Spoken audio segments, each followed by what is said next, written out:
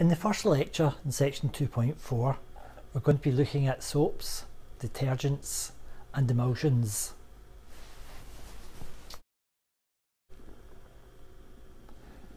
So the first thing we're going to consider is how do you make a soap?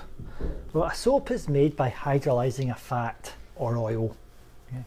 Now, if you hydrolyze a fat or oil with an acid, you hydrolyze the ester link. So you'd break the molecule here and here and here, making glycerol and 3 carboxylic acids. However, if you hydrolyze it with sodium hydroxide or potassium hydroxide, it splits the molecule in the same place. You still make glycerol, but the carboxylic acids that you produce then react with the alkali, so acid plus alkali, to produce a salt and water. And the salt, because it's sodium hydroxide, will be the sodium salt of this long chain fatty acid. And that's what a soap is, the sodium salt of a long chain fatty acid. So here's the glycerol we produce, and here's the soap, the sodium salt of the long chain fatty acid.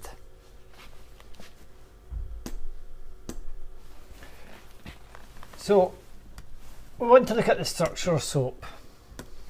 So here's two alternative ways of drawing the structure of soap.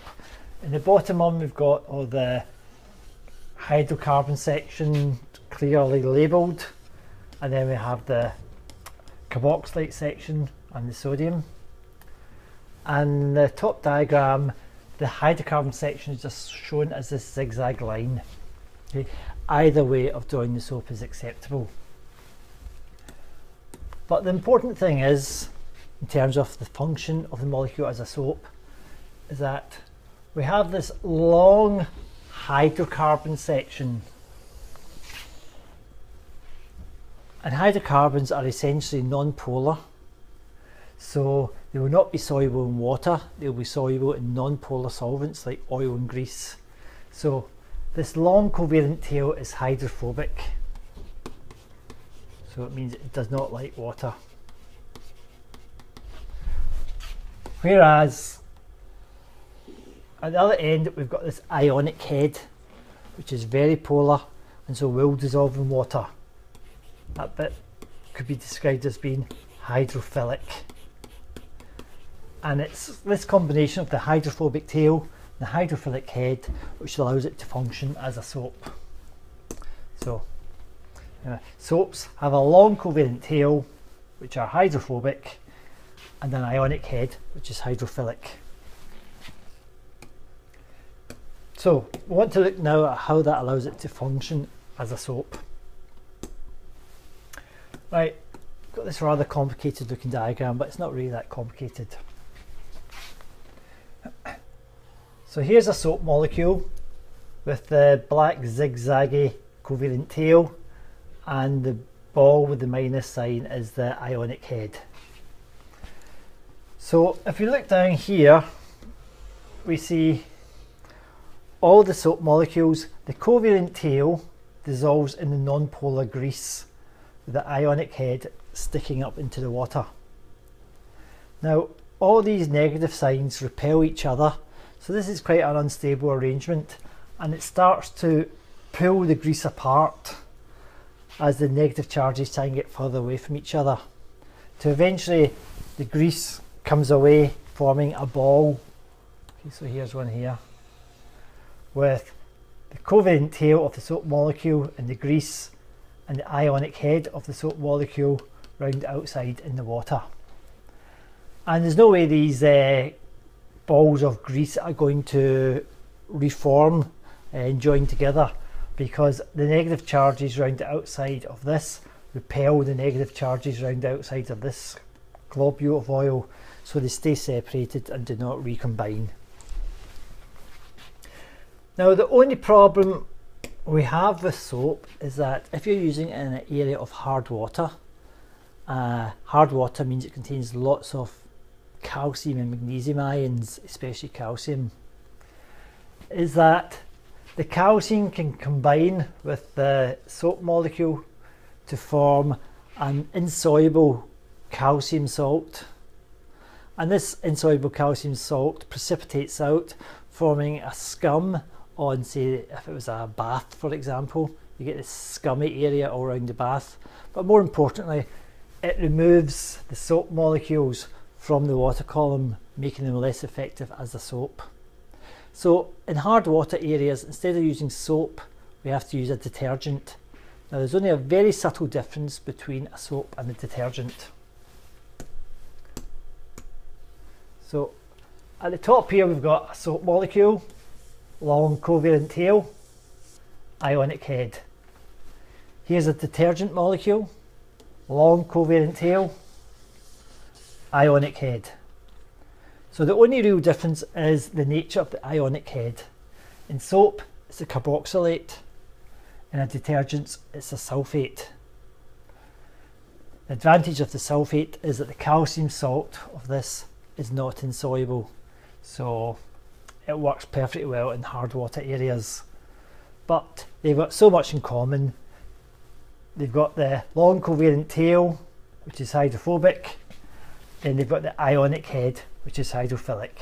It's just the exact nature of the ionic head that varies slightly. Okay, now we're going to look at the related topic of emulsions. Now, what is an emulsion? An emulsion contains small droplets of one liquid dispersed within another liquid. So let's use this diagram to help explain that. So imagine this is, the blue region is an water or an aqueous solvent, and the top layer here is your oil or some non-polar solvent.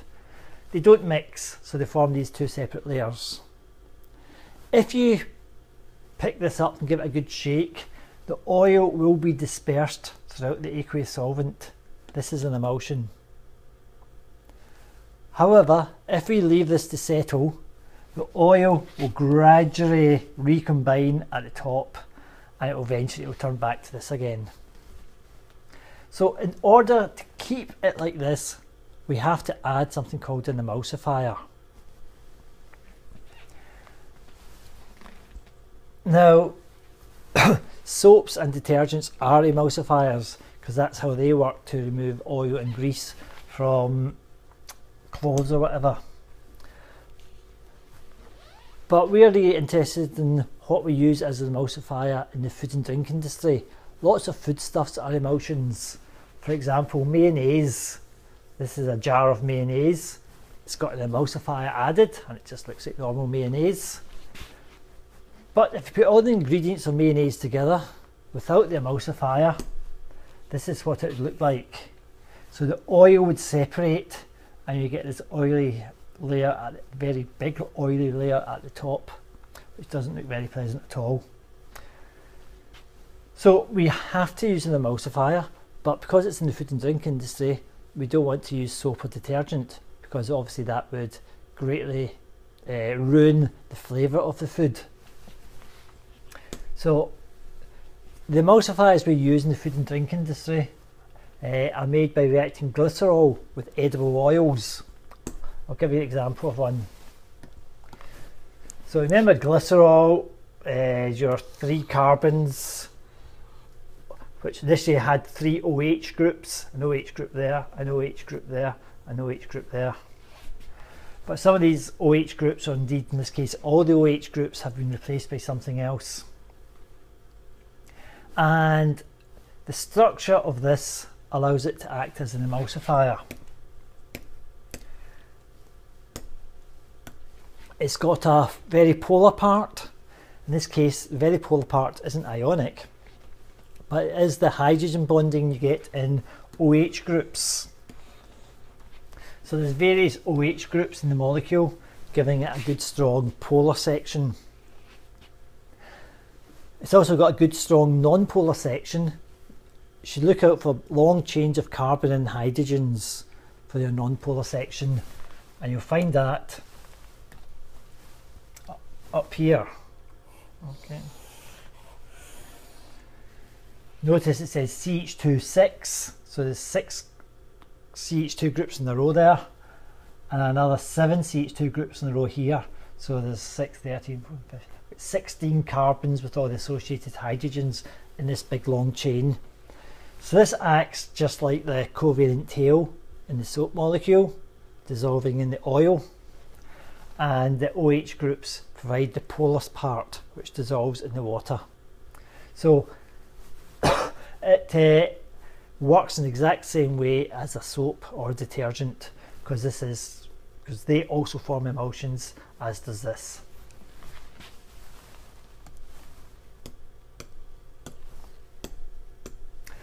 Okay, 4 things this time that you should be able to do.